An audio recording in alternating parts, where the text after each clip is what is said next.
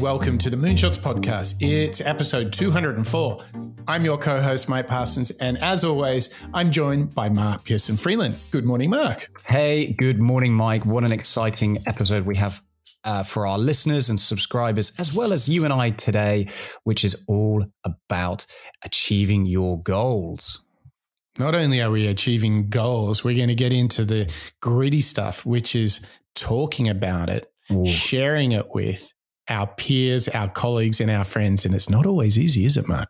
It's not always easy, but rest assured, we have the solution. And that is for show 204 with Kim Scott, Radical Candor. Now, Radical Candor, Mike, by Kim Scott, the title is really a little bit longer than that. It's how to be a kick-ass boss without losing your humanity. And I think this is a big piece of advice, a big lesson that we can learn as we are within our Achieving Your Goals series about how to be not only a good boss, but also an individual, a colleague who's perhaps receiving advice, receiving feedback from your boss. I think what we're going to learn today within Kim Scott Radical Candor is how to achieve and build better relationships at work, more open-minded growth mindset when it comes to collaborating with your colleagues as well as your people leaders. I think we've got a really great framework ahead of us that'll help you and I and our listeners really understand how to be that best version of ourselves at work, wouldn't you say? I think Radical Candor is a great chance for us to get into that sticky, awkward moment where things aren't quite going as planned, and we either need to give or receive some feedback, a little bit of radical candor, Kim would hope.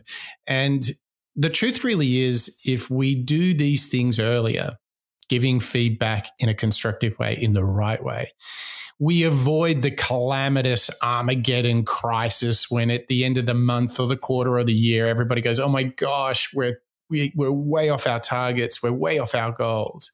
The way you avoid this, the way you get a team that's like humming, that's like the Golden State Warriors, like everyone's just on fire, is when you're able, from the basis of good OKRs, good objectives and key results, you know where you've got to go, is to have the capacity to give feedback in a way that is absent of judgment, that doesn't tear people down, but it actually builds them up. And in this book and in this very show, Mark, we're going to break it all down so we know how to actually give feedback that builds people up. We've got 4 quadrants from the book Radical Candor by Kim Scott.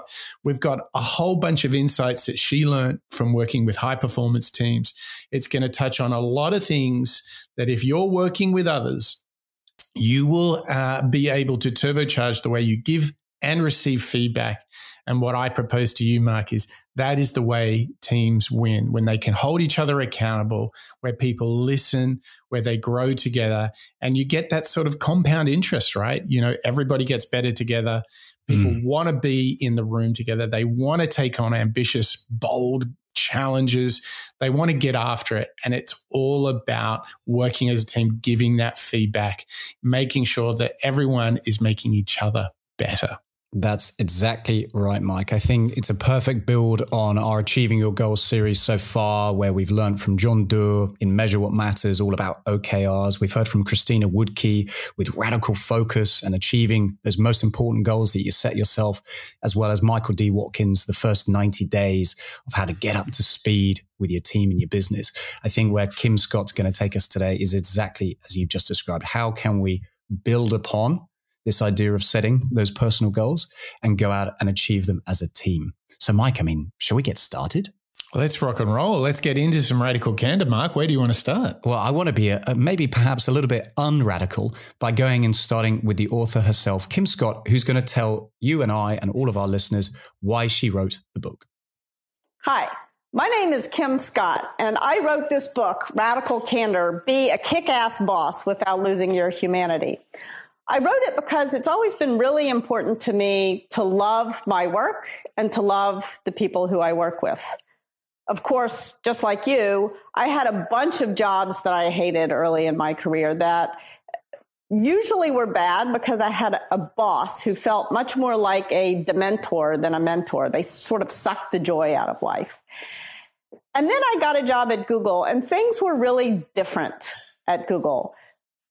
I learned so much there about how to build a great team that enjoyed working together, how to give feedback in a way that helped people grow, and how to achieve results that we were all proud of without telling people what to do, which, as we all know, doesn't work. And what I wanted to do next was to figure out how to operationalize the magic of Google, how anybody could do the things that I saw at Google. And I had the opportunity to go work at Apple University, where they were throwing away all their management training and starting from a blank sheet of paper. And I designed and taught a class there called Managing at Apple. And I realized in the course of doing that the things that I had learned at Google really were pretty universal, that they would work at any company and not just tech companies. Really, my brother worked in a liquor store, and a lot of the same principles applied there. And so I decided to write the book so that you can join me in my quest to rid the world of bad bosses. I hope you love it. Ridding the world of bad bosses. Mm-hmm. I think, we've all had those moments where we've received feedback and gone, well, that didn't feel very good. Mm-hmm. Now, the interesting thing is whether or not that manager was within their rights to give us that feedback, the point of the matter is the message wasn't heard because it didn't feel right. It felt like it came maybe with some judgment, or it was tearing me down, not building me up. I think that the interesting thing that she framed for us is an experience that we've all had, which is that boss that gives feedback, either bad feedback or in a bad way. But more importantly, even if the feedback was good, if it's given incorrectly, nobody hears it because you have an emotional response. Your ego takes over and you just feel crushed. You block it out, the body language, everything goes south. And so I think really what the little point that she made I thought was really neat is like we all want to be mentors, not dementors. And I think the real path that we're about to go on is how we can build people up and be that mentor. Yeah, I totally agree. I think where Kim Scott is already taking us is making the case that anybody can do this. We hear the high performance teams of Google, of Apple. What we're hearing and going to learn with regards to radical candor is the fact that you and I and everybody can go out and do this. And you're right. We've all probably been in that situation where an individual gives us a little bit of feedback and that fight or flight technique kicks in. I don't want to hear this, or now I'm going to feel insecure. And generally that probably comes from the method that feedback was delivered. Yeah. It makes you insecure, makes you frustrated maybe, or maybe it makes you loathe or dislike that individual who gave you the feedback, maybe even the company you're working for. And I think what we're going to be able to learn from Kim is how to not give feedback in a bad way. Instead, it's something that maybe we can learn from. Maybe it's not something that is influenced entirely by our experience. We have the ability to instead learn from an individual who has gone to these high performance teams that deliver work day in, day out. And instead we can understand, okay, well, maybe there is an opportunity that is positive when it comes to handing out feedback. I think there is. And I think she has a very powerful quadrant tool that really kind of sets out the landscape for feedback. And there are 3 paths that we definitely don't want to go down. She talks about ruinous empathy, manipulative insincerity, obnoxious aggression. Those are all the opposite approaches to radical candor. So let's jump in and listen now to the key to the whole book on how we give radical candor. This is from Kim Scott, author of Radical Candor, her 4 quadrants. So what I encourage folks to do is to really be more than just professional, not be unprofessional, but really create the kind of environments in your workplaces where you can bring real human relationships. You can develop real human relationships at work. However, love is not all you need. You also need the other dimension of radical candor. This is what I think of as the challenge directly dimension, or the willingness to piss people off. And this is hard because from the moment we learn how to speak, starting when we're 18 months old, not 18 years old, our parents come along and they say to us some version of, if you don't have anything nice to say, don't say anything at all. And I would argue that now that you are working, it's your job to say it. So this is hard. Radical candor is hard. It's hard because of this be professional training since we got our first job, since we were 18 years old. And it's hard because of this, if you don't have anything nice to say, don't say anything at all training that's been pounded into our head since we learned to speak at 18 months old or however old we were. One of the things that I've done to try to make it a little bit easier is to give a name to what happens when we fail on one dimension or another, which we all do multiple times a day. So sometimes we remember to challenge directly, but we forget to show that we care personally. And this I call obnoxious aggression. In an early draft of Radical Candor, I called this the asshole quadrant because it seemed, I don't know, more radically candid. But I stopped doing that for a very important reason. As soon as I did that, people would use this framework to start writing names and boxes. And I beg of you, don't use this framework that way. Think about radical candor like a compass that is going to help guide specific conversations that you're having with specific people to a better place.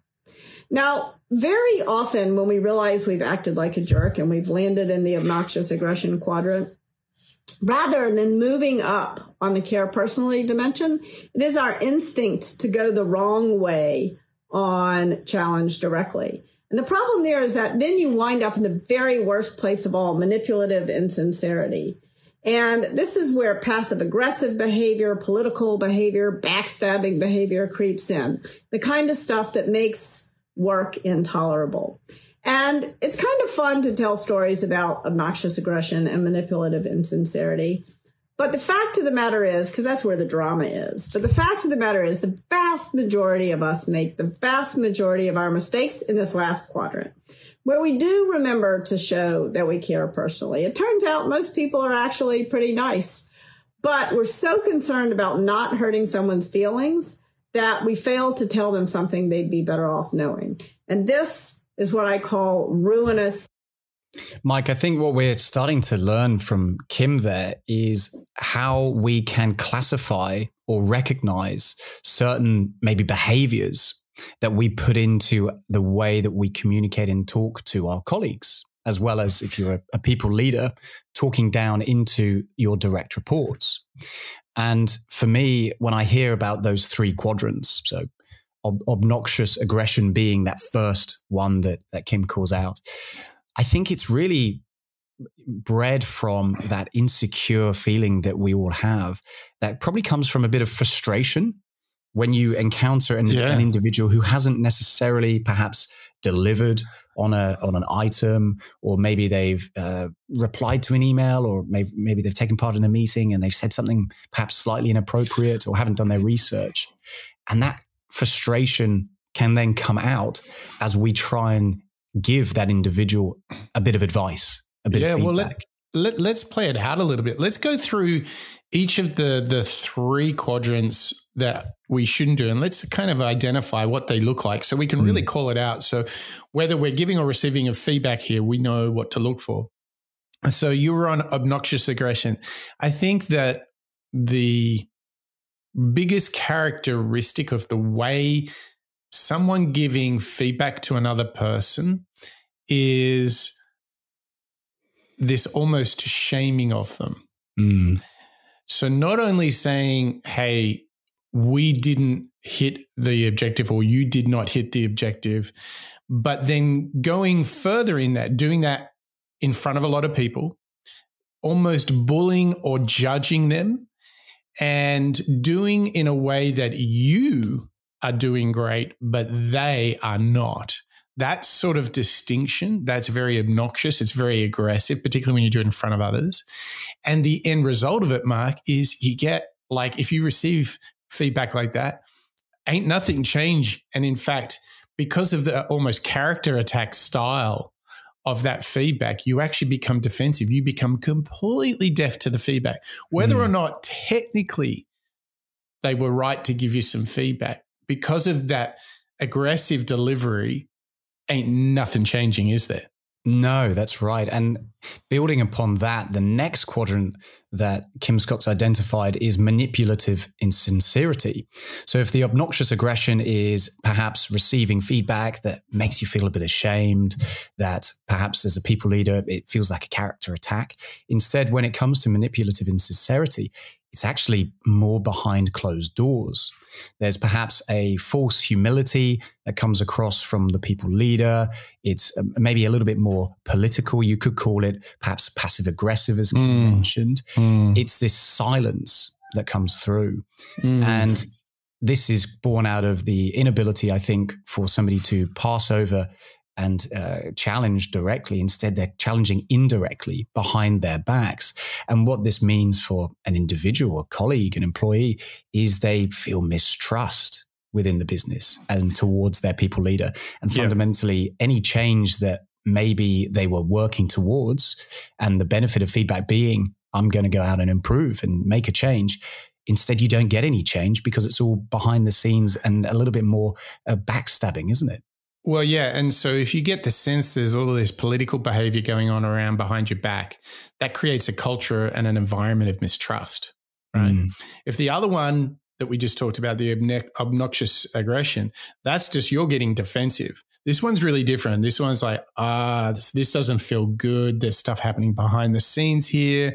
I really don't feel safe. There's a lot of mistrust. Now, the other thing, and this one is like, it's hard to know which of these three are worse. The other one is ruinous empathy. And that's when nobody says anything. So something is really wrong. And the answer to that is silence. Because you don't want to hurt anyone's feelings. And my experience, Mark, is it is amazing how often people will be unaware of how off track they are. And if they don't know, they don't change. But the thing that always astounds me is when people don't give clear, constructive, radical candor style feedback, is deferring the giving of that feedback. It never means it will sort itself out magically.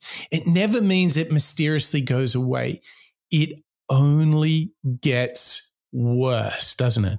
Yeah, it's very similar, I think, to the fight or flight mechanic, isn't it? Do I want to tackle this potential problem head on, and the problem being providing feedback for a colleague, or do I want to leave it? Because that is the path of least resistance, isn't it? Just leaving everything as it is. I'm not sure how to raise it. I don't want to hurt their feelings, so I'll just let it happen. And when you sit back and you allow an individual to maybe make the same mistake more than once, what happens for them is they feel, again, that sense of maybe insecurity and a feeling of maybe failure because they haven't hit their targets. They haven't reached those objectives that they were setting. Instead, it's just this silence. And there's nothing more concerning, I think. And I think we've all been there, haven't we? We've either been in a team where we see an individual's not quite thriving and we wish that there was a way for them to get better. And you want your boss or your manager to sort of step in, but they're not quite sure how to do it, so it's avoided. And what happens is it affects the individual because they're not sure what's right and what's wrong. It'll probably affect the team because of their deliverables. They're ignorant. They wouldn't have a clue that they're like the house is on fire because nobody is saying anything. Yeah. And I love how she calls this ruinous empathy. Yes. You're so empathetic to hurting their feelings that you say nothing, but it's actually quite ruinous. What is on the other side of this, Mark, is radical candor. That's where you actually search out for feedback. You offer specific feedback. But here's, I think, the thing that we saw also in Ken Blanchard's 1 Minute Manager is what we saw on Patrick Lencioni with the 5 dysfunctions of a team. We should offer both praise and critique equally. We should ask for critique, and we should do so without judgment to fundamentally help the person, and that will build trust and create change. This is perhaps, if you want to look at the highest form of mindset, this takes me straight to Carol Dweck's growth mindset. Yes. where criticism makes you better, critique makes you better. You give critique in a way that helps, that builds people up and doesn't tear them down. This is an intersection with so many of the patterns we've seen, isn't it, Mark? Yeah, this growth mindset is a way of improving the abilities that you have. And it's something that we come across so much on the Moonshot Show, isn't it? We're all out here, you and I and our listeners, to try and be maybe that little bit better at what we do, whether it's at work or personally. And when you can shift yourself into this growth mindset and this ability to talk to your boss and say, hey, look, I'm just looking for a bit of criticism, feedback. How can I get better? It actually becomes so empowering, doesn't it? Suddenly you're removing that flight mechanic. You don't want to avoid it anymore. Instead, you're building trust directly between team members. And ultimately, you're going to get better and you're going to achieve those objectives probably a little bit easier. I think that mindset is no better expressed than being a member of the Moonshots podcast. So, Mark, I think it is classic Moonshots moment where we bring out your enormous trumpet. We actually sing the song and play the tune for our Patreon members who we're extremely grateful for. So, Mark, take it away. Call out our radical members, including Bob, John, Terry, Ken, and Dietmar, our members who have been with us for over 12 months. These individuals, Mike, they are the radical ones, aren't they? They are the stayers. They are showing some, I would say, David Goggins resilience. Nothing can stop them. No. But don't worry, we also acknowledge and celebrate and love our members who have joined us ever since then as well, including Marjan and Connor, Rodrigo, Yasmin and Lisa, Sid, Mr. Bonjour, Paul and Berg, Calvin, David, Joe and Crystal, Ivo, Christian, Hurricane Brain, Samuela and Kelly, Barbara, Andre, Matthew and Eric, Abby, Huzzy, Joshua and Chris, Deborah and Lassie, Steve and Craig, Lauren, Javier, Daniel and Andrew, Ravi, Yvette, Karen and Raul, and our brand new members, PJ, Nukuara, Ola and Ingram. Thank you so much for joining us on our Moonshots journey. Yes, and please remember that if you do become a member, you get access to the Moonshots Master Series. We post that exclusively for our subscribers and members. And in addition to that, it has been scientifically proven that you receive lunar-powered good karma from the Moonshots podcast. So that should seal the deal. So if you're sitting there listening right now, jump into your phone, just go to moonshots.io, hit the big members button, join us, become a member. You'll get the Moonshot Master Series. You'll be able to send us all sorts of questions and contributions. A big thank you to Ingram, our newest member. Ingram sent us a lovely note full of praise, but also with some radical candor. And he said he really wanted to see us getting to those key insights as quick as possible on the show. So we're on a rip-roaring episode today. Mm-hmm. We are embracing Ingram's feedback. We are embracing the radical candor, the growth mindset. And with that, we launch ourselves into the next step into Radical Candor by Kim Scott. We're now going to get to the real moment. This is where the rubber hits the road. This is Kim Scott explaining really how to encourage radical candor in your team. One of the things that I want to do in the next couple of seconds is just offer you an order of operations. How can you begin to put these ideas into practice? Start by soliciting radical candor, especially soliciting criticism. Don't dish it out until you prove that you can take it. So you want to solicit first. Now you're in a better place to start giving radical candor. And remember, radical candor is just as much about praise, even more about praise, than it is about criticism. You want to focus on the good stuff, but you don't want to ignore problems either. So that's giving radical candor. Now, in order to make sure that these conversations are good, the next thing you need to do is to gauge it. If there were an objective measure of radical candor, I could just post on a blog post somewhere what the right words are, but there aren't necessarily right words. What you need to do is understand how what you are saying lands for the other person. So radical candor gets measured not at the speaker's mouth, but at the listener's ear. So if the person is upset, if they're angry, if they're sad, That's your cue to attend to the care personally dimension of radical candor, to understand the human need behind the upset. But if the person just isn't hearing you, which actually, even though you fear the strong emotions, what usually happens is you work up your courage to say something and then the person doesn't even hear you. When they don't hear you, that's your cue to move out on the challenge directly dimension of radical candor. And last but not least, encourage it. All too often, one person who we know comes and starts talking to us badly about another person who's not in the room. And it's tempting to listen. It's tempting to think that you're being an empathetic colleague, an empathetic friend to listen. This is the one time when listening is not your friend. All you're doing is stirring the political pot. When that happens, the thing to do is to encourage that person to go talk to the person with whom they're having the problem, the conflict. So encourage radical candor. So 4 big steps there, Mike. So alongside the 4 quadrants that we were hearing earlier, we're now hearing from Kim 4 key, let's say, processes, or let's say steps that take you from where we are now into creating the environment that then celebrates radical candor. And that's being able to take it, first of all, demonstrate to your team that you can indeed not only solicit, but also receive feedback. So you're demonstrating through action. You can then start to give it, and it should be praise orientated with an element of criticism, of course. When you can gauge it, the 3rd step, and see how the individual has landed, how it's landed with them. Have they heard you? Has their behavior changed? Has their judgment and ability to receive criticism as well as praise changed? And then finally, you encourage it. So going through the process and then beginning again by saying, okay, well, this has worked. Let's see how the individual has reacted. Now let's go and do it again. It's again a form, I think, of testing and learning that then evolves over time and makes us, as James Clear would say, 1% better every day, wouldn't you say?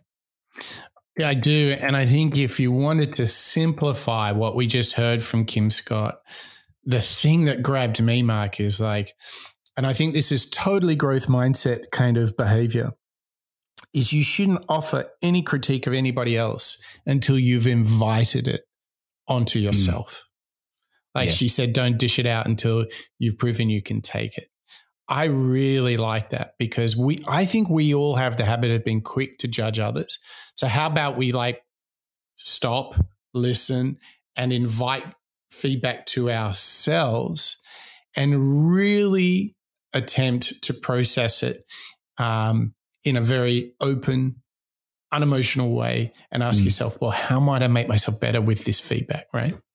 Yeah, and it reminds me of the bottom layer, or I suppose the biggest moment, the biggest section of Patrick Lencioni's pyramid within the 5 dysfunctions of a team. You might remember that the bottom layer is the absence of trust, and how teamwork begins with the people leader or the boss being vulnerable enough to share challenges and limitations that they are facing. I think this lands directly in there, doesn't it? Think about it like this, Mark, though. If you don't show to others that when someone gives you feedback and you're like, that's great, that really helps me, thank you. When people see you taking and receiving criticism like that, this means that when you give it to them, they feel much safer because they know that you process it, you demonstrated how to process this feedback, how to receive this feedback, how to perceive it without judgment. And then for when you give it, they'll be more willing to truly hear it for what it is as well. But if you were to have received feedback and really been defensive, well, how do you think they're going to respond when you give it to them, right? Yeah, exactly. You've got to demonstrate and you've got to encourage. model the behavior, right? Yeah, exactly. If you don't follow it yourself, how is anybody going to be inspired or desiring to follow the same route? Again, it goes back to this dementor or mentor. If the mentor is doing the same behavior and they're living by the, let's say, rules that they are trying to put into practice with regards to giving and receiving criticism, unless that people leader is doing the same thing, you're not really going to trust them, are you? You're not going to go out and desire to change. Instead, you're going to think, well, you know what? They are not changing, so I'm going to stay the same too. Mm. Now, giving feedback seems like we're in like the real hard work of improvement. And I think, Mark, we want to put an invitation out to our users. We want to improve the show. We want to get feedback on the show. And there's some simple ways they can throw us a like or a rating or a comment or a review, Mark. How do they do that? Well, it's very, very simple, actually, Mike. Again, listeners and members, just to build on that, we really do encourage everybody, much like Ingram, to get in touch with us and leave us your feedback as well as criticisms, because that helps us improve the show along the way. And one of the ways that you can do that is either popping along to www.moonshots.io and filling out a contact form, or you can email us directly at hello@moonshots.io. Or, Mike, you can even pop into your podcast app of choice, leave us a rating or a review. That really not only helps the Moonshots team improve our product day in, day out, but it also helps spread the word of learning out loud together. And Mike, it really makes a huge change when our members and listeners do give us a rating or a review, because we really do reach the four corners of the globe. And what that will enable us to do is receive feedback as well as criticism from everybody around the world. And only then will the product continue to grow and get better. That's right. And we're really grateful for your feedback, your ratings and reviews. That's why we have listeners in Senegal, Nepal, Uganda, Zimbabwe, Algeria, Ghana, and beyond. It is incredible to be sharing our journey in learning out loud together, to be the very best version of ourselves here on the Moonshots podcast. So we thank you for your feedback. We thank you for all of your contributions, and we thank you for just tuning in and sharing with us. So now we take a bit of a turn in the Radical Candor adventure. We're now going to kind of get into how this plays out, how radical candor and really good feedback amongst peers, colleagues, and teammates, how that starts to look as a cycle. So we're going to have a listen now to Flux Academy, and they're doing a breakdown of this productivity cycle that is outlined in Kim Scott's Radical Candor.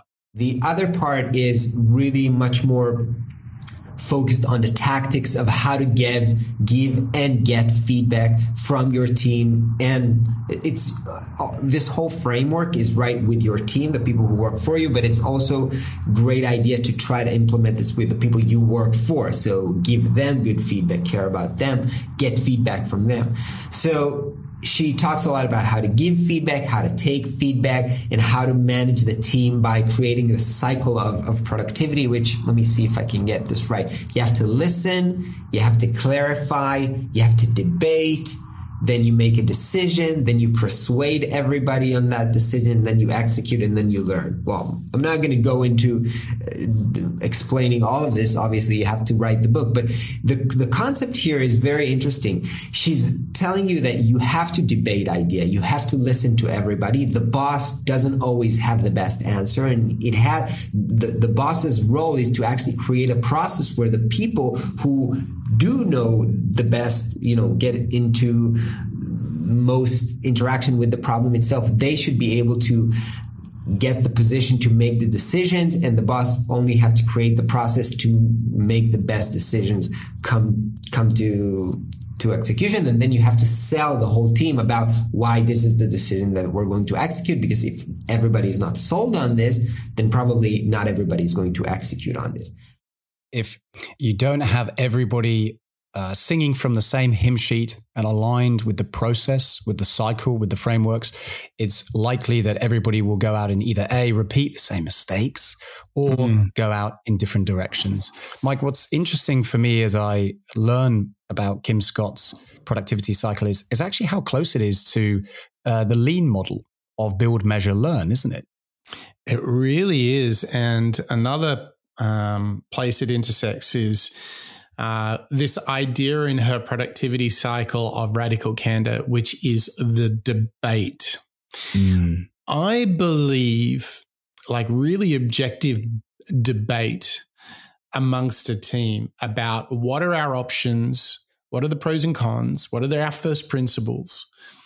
I think real debate about a topic or a key decision means that even if you disagree with the final decision, you're happy to participate in the execution because a way of describing it is you felt like there was due process, right? Mm-hmm. And over time, sometimes you agree with the decision, sometimes you kind of, maybe sometimes you really do disagree. But because there is due process, you're like, okay, fair enough. Hey, I don't agree with the outcome, but I'm truly happy to execute because I feel like there's due process. The reason why the debate and the clarification for me is so important is so many times I have seen people in companies nod their head in relation to a decision made by the leadership of the team. And not only do they disagree with it, they haven't supported the execution of it in the day-to-day business. And I think if we're all really honest, there have been times where we have not only disagreed because the crazy, silly, stupid manager made the totally wrong decision or didn't take my input or doesn't understand the problem, that we not only don't really get on board for the direction that leadership set, we sometimes actually work in a different direction. And that is super unhealthy, isn't it, Mark? Well, as we were learning from John Durr, Christina Woodkey, and Michael D. Watkins, when you've got that misalignment, you're only going to end up in a different place to one another, aren't you? Unless you have those clear objectives and as well as the key results and how to get there. Unless you're on the same page, I mean, talk about a misalignment of reaching those objectives. You're never going to get there. Yeah, but how unhealthy is it? And Mark, have you ever had the feeling of going in a certain direction and you're like, I don't think management's made the right decision here. And you're sitting in this very uncomfortable reality where you're like, not really digging this.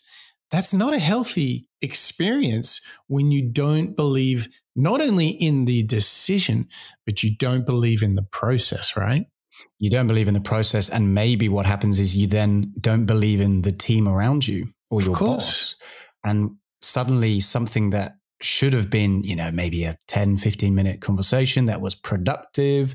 You're both leaving feeling aligned and you're happy. You know where you're going to go. Instead, that misalignment can then breed more of a long-term dissatisfaction, discomfort, maybe anxiety towards the role and the job that you've got at hand. So, I mean, suddenly you're starting to realize through the work of Kim Scott how powerful and productive feedback can be if utilized correctly. Like you said, the debate aspect is so healthy because ideas can improve, strategies or creative can be refined. Maybe the opinion that I have is born out of my own experience, research, as well as personal point of view. Without having the ability to listen to the feedback from other individuals, I'm always going to be stuck in my own area and I'm probably not going to therefore improve. I'll possibly make, maybe it's mistakes or maybe it's just, again, different points of view. I'll repeat the same things again and again because I don't have that healthy debate taking place within my process or cycle of delivery. And that's pretty uncomfortable, isn't it? Yeah. Yeah. So you start to see if you get some radical candor going, that you can get out there, debate, decide, get on board, execute, then review, and then go again and get into that kind of that lean process of build, measure, learn, and get in that continuous cycle. I think that's how great teams are built in the office, on the sports field. But I think you can also see in the absence of this sort of debate, this sort of radical candor, you can see how easy it is to get off track, right? Oh, can you imagine that? The off-track nature that happens when you're not all on the same plate. I mean, I'm reminded of Michael Jordan. He turns up, works really hard, and he's demonstrating the fact that he is there working hard day in, day out to his team. And that inspires the rest of the team to do likewise without having, that fixed objective or that fixed behavior maybe in place, what happens is, worst case, the whole team, they're playing out of position, they're, going backwards, they're tripping each other up, whatever it is. It's born out of that lack of conversation, review, maybe it's test, i.e. practice. And unless you have those moments in place and you are going all in different directions, you're never going to go and reach that goal, are you? You're not. And to kind of bring it all home, let's have a listen now to Kim Scott as she kind of takes us to the moment where we give a peer, a colleague, a teammate feedback. When you are an entrepreneur and every decision you make, every piece of work that everybody working with you does could be a source of success or failure of the whole company, feedback is more important than it ever is at some giant company. The market likes to call this feedback. I prefer to think of it as guidance because feedback is sort of screechy and feels like some kind of system imposed on you from HR. Think of it as guidance. There's some good stuff people are doing and you want them to do more of it. That's praise. And there's some bad stuff people are doing and you want them to do less of it. And that's criticism. It doesn't have to take a long time. In fact, the seeds of trust are sown in these little radical candor moments. There's a reason why I use the word candor, not truth. If you tell somebody, I'm going to tell you the truth, it kind of implies that you know the truth and they don't. Candor is a gift. So when you give guidance, you want to give it with the spirit of being humble. You also want to be helpful. You want to make sure that you are offering to help the person fix a problem. You're not trying to kick them in the shins or prove that you're the boss or whatever. You're just trying to help them fix the problem. You want to give it immediately, as I said. You want to give it in person. Remember, feedback gets measured not at your mouth, but at the other person's ear. And you won't know how the other person is reacting unless you can see them reacting. You also want to give praise in public. You want to give criticism in private. And most importantly, you want to give both praise and criticism about somebody's behavior or somebody's work. You don't want to make it about personality because the whole idea of guidance is to change something, and it's really pretty darn hard to change your personality. So what I encourage you to do as an entrepreneur is to give everybody who works for you a little bit of criticism and a lot of praise every single week. And you want to make sure that your praise is specific and sincere and that your criticism is kind and clear. Mike, this is Kim bringing us home with some very, very practical tips as well as guidance, again, around how to give and receive radical candor. And I love the reference that Kim put into that final clip, which is how candor can be a gift if done correctly. Yeah. And it's funny how we all kind of dread it, don't we? Well, and this is it, as we reflect on diving into radical candor, I think previously it really did feel to me as though criticism, guidance, feedback, it's something to be scared of. Oh no, I'm going to hear the truth. Dread. I don't want to know how I've been doing. Yes, if I can think of it as a growth opportunity, then suddenly it becomes far more digestible and actually welcome. And I think that's where this power of radical candor really comes in, because if you can create a cycle of giving and receiving that light feedback, or as Kim says, light guidance, week in, week out, maybe even more regularly than that, then suddenly you feel, again, it's just so aligned as a team, don't you? I think if we talk about praise a little bit, I think one of the things that I have to work on is sometimes when when people do something good, I'm like, oh, okay, I can see that was good work. Like I have the reaction, oh, this is good. But, the thing is, I need to build more of an automatic response of, and now I should tell them, right? And I think we get in the habit of just expecting good. And so therefore we don't comment on it. And then when it's not right, we're like, oh my gosh. And we have this huge crisis. And it's like, we make a big deal of when it's not right. But when someone does something right, we're like, oh yeah, well, of course, should be right. Yes, it is the crossover between, and I think we've all been guilty of that, and it's really important to celebrate those moments of success or praise as much as you can, because, you know, similar to what we were learning from Albert Einstein, you are. Oh, in fact, actually, sorry, it was the Dalai Lama, Mike. It was within our happiness series, in fact, which is if you create a mindset that is orientated around seeing the positives, and therefore, with regards to radical candor, seeing the positives in praise, in feedback, you're restructuring how you appreciate and receive different comments. If you put it into place and you do it, let's say week in, week out, suddenly those moments become quite joyous, and you almost look forward to doing almost a retrospective after you've done an item, an event, a task, delivered a project maybe. You can look back and say, okay, well, great. What was successful? Okay, that's fantastic. Let's go make sure to go out and celebrate it and acknowledge it. But also, okay, well, what didn't work? Well, that's okay. It's fine that it didn't work, because it means I can do it that little bit better next time. And that cycle of reviewing the work that you've done, you know, both from an internal perspective, but more importantly, from an external perspective, who have different points of view to you and see you and your work from a different angle, suddenly it can be much more productive, can't it? Because you are improving day in, day out, your habits, your behavior, as well as your delivery.